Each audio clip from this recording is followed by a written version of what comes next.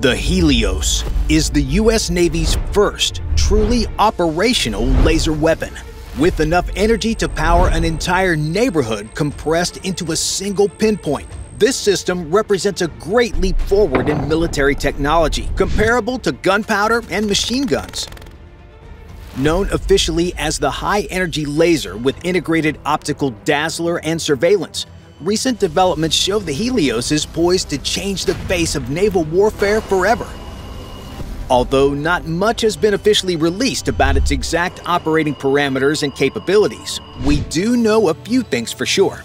As of now, the HELIOS is only operationally deployed on the guided missile destroyer, the USS Preble. If you look at this picture, you will see that the HELIOS is installed on the forward CIWS mount. This is important for many reasons. When the Navy came up with the Arleigh Burke-class destroyers, they wanted to put two close-in weapon systems on board with one forward and one aft, like the one shown here. However, the Navy later decided to scrap installing two CIWS systems on non-BMD capable ships. Because of this, about 50% of the Navy's destroyer fleet only has one CIWS back aft, and the forward mount remains empty. This is where the Navy decided to put HELIOS. And this is the best place to put it because the HELIOS needs power, and lots of it. When the CIWS is firing, it needs about 18 kilowatts of energy. However, when the CIWS is in tracking mode, it needs up to 70 kilowatts to scan for targets to engage. Because of this and the several thousand rounds per minute the CIWS can shoot, the weapon has some of the highest energy needs on the ship. So there's already a ton of infrastructure that the Navy can plug and play with to install the HELIOS. With the current power output of 60 kilowatts and the potential to scale to 120 kilowatts in the near future, the ship was inadvertently designed to handle such a power weapon already. These existing connections have the added benefit of allowing the HELIOS to connect into the ship's Aegis combat system. This allows the HELIOS to be a fully integrated weapon that can receive targeting data from spy radar, be an option for the Tactical Action Office to choose from when engaging a threat, and conduct 3 different mission sets all at the same time. When looking at the HELIOS on its mount, you first notice that it's rather small. In fact, the system appears to be about half the size of the CIWS that was intended to be there. But despite being rather small, this system packs a serious punch, starting with the main aperture at the bottom of the system. Here, this is where the main laser emitter fires from. However, the crew is not firing this weapon with a hope and prayer that it'll hit something. Rather, if you look above the main aperture, you will see 2 more circular screens. These lenses are the tracking and targeting components of the HELIOS. Although we don't know for sure which one is which, we can infer that the smaller circle is the tracking module and the larger one is the targeting one. This inference is based on the fact that the energy needed when tracking a wide area is less than when targeting. This is because when any air defense system targets something, the radar puts out massive amounts of energy to get as many returns back as quickly as possible so it can come up with a fire control solution on a speeding target in real time. But while this explains the system's proverbial meat and potatoes, what is that thing to the right? Remember in the official name, the last 2 words were dazzler and surveillance? This is where those come into play. When trying to understand what a laser dazzler is, the best way to think about it, it's one of those off-the-shelf laser pointers. You know, the ones people get in trouble for pointing at aircraft? This is just like that, but much better. You see, the laser dazzlers are pretty common in the maritime industry, both for military and commercial shipping. If anyone has been to the Middle East or the Western Pacific, then you'll know that getting flashed by these is like being abducted by aliens in Close Encounters of the Third Kind. The HELIOS has the same capability, but on a much bigger scale. It's used as a sort of non-lethal defense measure to get people's attention or make them stop what they're doing. This is much better than the current LA-9P portable laser dazzlers on ships that look like they were ordered off of Temu. The last part of this mouthful of a name is surveillance.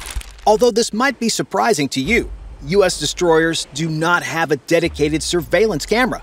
In fact, The current way to work around this fatal design flaw is for crews to man the 5-inch gun camera while underway at all times as a navigational aid, identifying friends or foes, and assessing battle damage. However, this is not the intended purpose of the 5-inch gun camera, and the constant scanning by crew members wears out the batteries on this several $100,000 camera. Now, with HELIOS, crews have a purpose-built surveillance camera equipped with high-definition capabilities and thermal and night vision capabilities. But how does this thing actually perform in battle? Does it truly live up to its expectation of a game-changing weapon? Or is it really just a glorified laser pointer? According to recent media reports from the U.S. Navy, the Preble carried out a classified live-fire demonstration sometime recently, and the results were not expected. Somewhere in the vast Western Pacific, the crew of the USS Preble was steaming toward the target area. Their mission? To locate, track, and shoot down an incoming hostile plane that resembled a Cessna aircraft. As the crew got into their operations box, they slackened speed and began moving forward at a crawl. Somewhere in the night sky was the plane. They had no idea where it would be or where it would come from, but they were ready. As the crew cautiously monitored their screens in the ship's Combat Information Center, they were trying to figure out that if a little bit of clutter on the screen was the hostile aircraft or just a cloud. During this time, there were several close calls where the Tactical Action Officer ordered the watchstanders to check and print suspected tracks. Each applicable watchstander would rattle off their part of their report. The EW would report the electronic signals, the TAC would say the modes and codes, and subsequent reports followed these until the TAO had a complete picture of the suspect track. This happened again and again until they finally had the target in sight.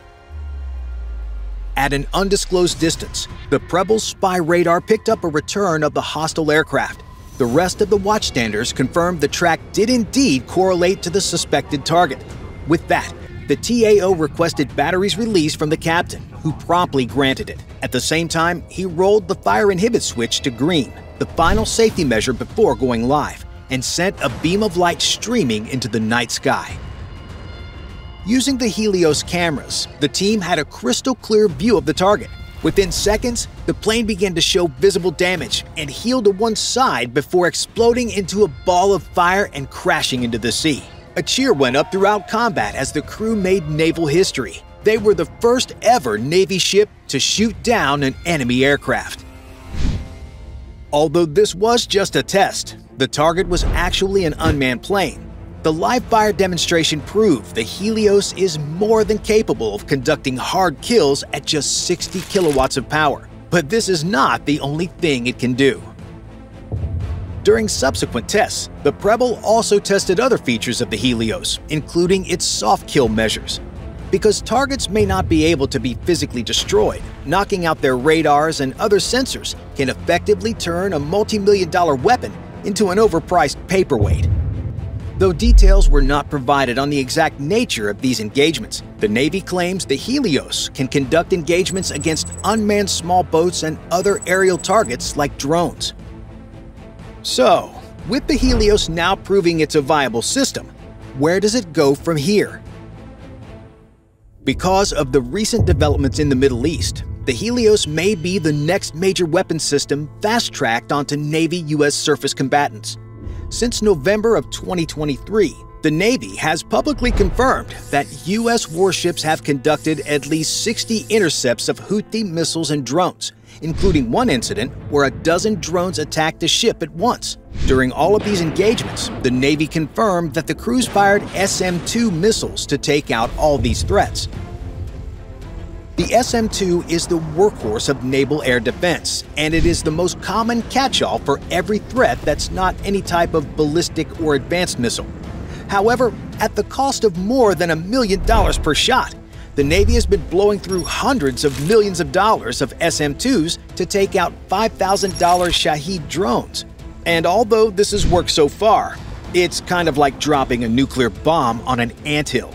Effective? Sure. Smart? Probably not. Because of this, Navy leadership has been looking for a more cost-effective way to take out lower-priority threats like drones and outdated subsonic missiles. Additionally, the Navy wants a weapon that can take out the swarms of fast attack craft and fast inshore attack craft fielded by Iran. These small boat swarms, combined with a drone attack, could overwhelm a ship's defenses by exhausting missiles and ammunition before a more lethal weapon is launched at ships. To prevent U.S. Navy captains from having to choose between which targets to shoot down or not to conserve ammunition, the Helios is a must-have in theater since it has no need to be reloaded, takes just seconds to take out a target, and can fire as long as you have a stable source of power. And that is just one of the main hiccups that the Navy must overcome. Because numerous systems aboard destroyers like Spy need huge amounts of power, there's only so much energy the ship's gas turbine generators can produce. Because of this, the Navy first practiced testing earlier versions of laser weapons on larger ships like the USS Ponce or the USS Portland that could generate more power. However, the Navy is working with its defense partners to create more powerful generators to install on the newest Flight 3 DDGs. With these better generators, the Helios could easily and reliably fire 120 kilowatt beams of energy that can even take out incoming ballistic missiles. Now, only time will tell if the Navy can overcome that challenge. Bye for now.